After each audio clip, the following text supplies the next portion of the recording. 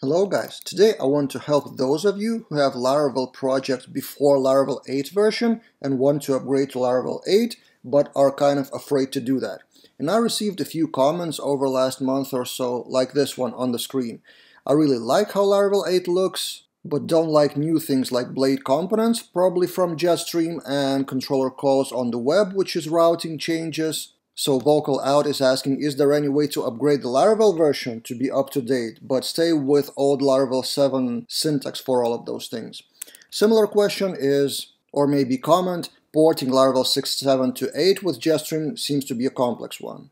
And third question I've picked, if I installed the old Laravel auth without Fortify, do I still have to remove my auth to change something? So three questions, but with similar scenarios. So before Laravel 8, the project was created, and now how to upgrade and whether it's worth to upgrade. Because Laravel 8 introduced two changes that kind of confused people. First, it was routing change, which became one of my most popular videos on this channel with 80,000 views. And then all of that topic around Jetstream and auth changes and Fortify. So my another video took off with 50,000 views because people are searching Laravel without Jetstream now. And in this video, I want to show you how to upgrade Laravel 7 project to Laravel 8 without any Jetstream or any routing changes. So the overall point of this video is that you can upgrade Laravel 6 or 7 project to Laravel 8 without using any of those new shiny stuff. And your application won't break. So you may stop watching right now and go to your application and try to upgrade, or you can watch how I do that on my demo project. So my demo project is a Laravel 7 demo project from our quick admin panel, list of sporting events with admin panel. It's not a small project, but it's not a big one. And I've cloned it.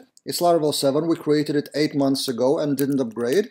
And in my local PHP storm, the composer JSON looks like this. So it's not just Laravel, there are some packages around it. And to upgrade that Laravel framework from 7 to 8, the upgrade process starts with changing that 7 to 8 and then running composer update. But of course, I'm oversimplifying that.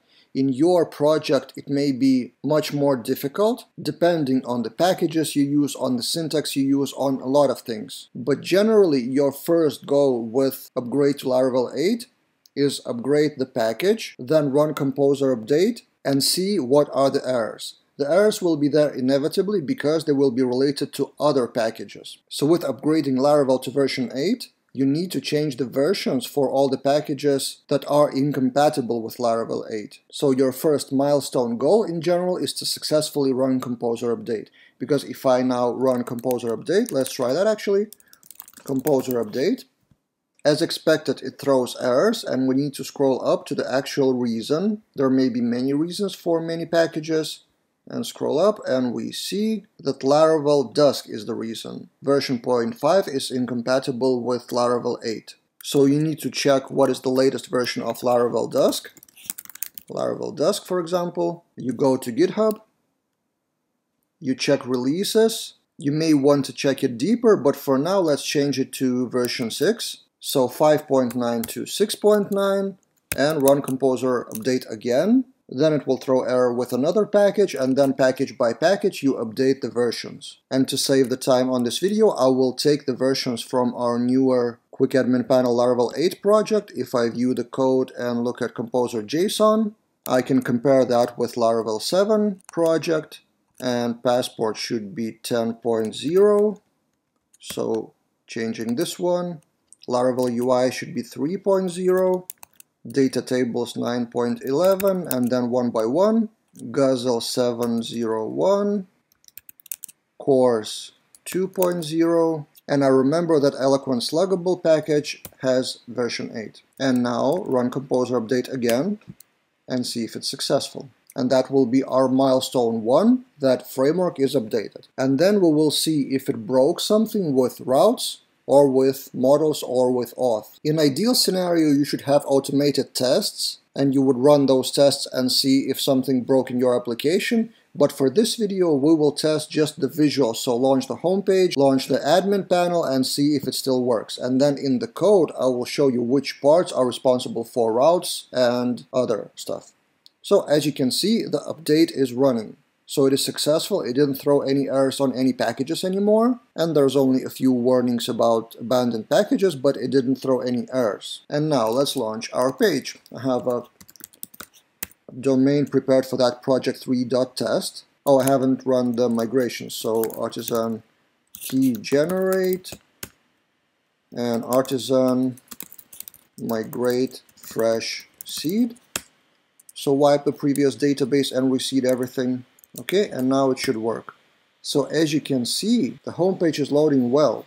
If we try to register or log in, that should work well. So we register, the URLs are working, the auth is working, all the models are working, so you can create an event, for example.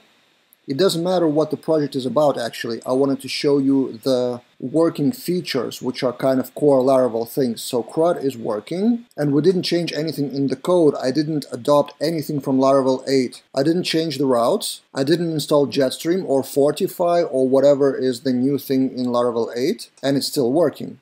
Now let's dive into the code. If you look at the official Laravel 8 release notes about routing updates, you probably should expect to see this syntax in the updated project, otherwise it wouldn't work. But in fact, old routing syntax still works, and I will show you why. So in my routes web, I didn't change anything. I still use route get with @index syntax, because in route service provider, the file that is responsible for route rules, there is one property, namespace. And that namespace means that all the controllers that are referenced in the web have namespace of app HTTP controllers. In Laravel 8, that namespace was removed, or in fact commented out. That's why you need to provide namespace either in the use in routes web above, or here to have longer syntax. And if you look at Laravel 8 route service provider, I will zoom it in. This is the official Laravel repository. As you can see, this is commented out. So it's forcing you to use new syntax, but you can still use old syntax if you remove those symbols and return the namespace variable.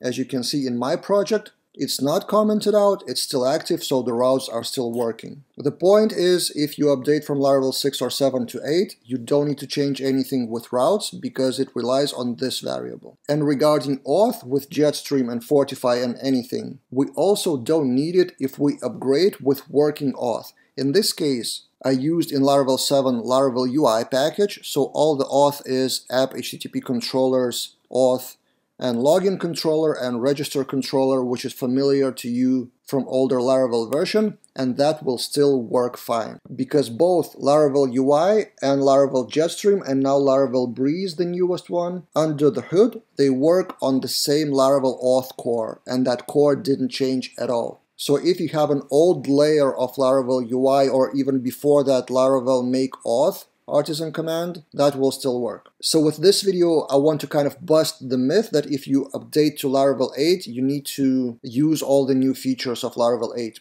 Not necessarily. That said, if you update to Laravel 8, there may be more stuff to look at. Also check out the official release notes with new stuff. And of course, check the documentation of all the packages that you're using, whether they support Laravel 8, what version should you use, and what syntax have changed since then.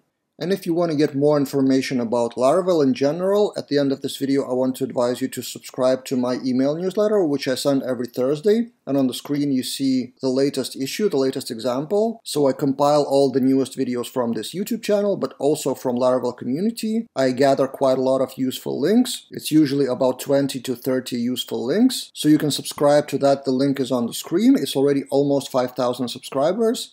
So if you haven't already, you're probably missing out. And that's it for now. See you guys in other videos.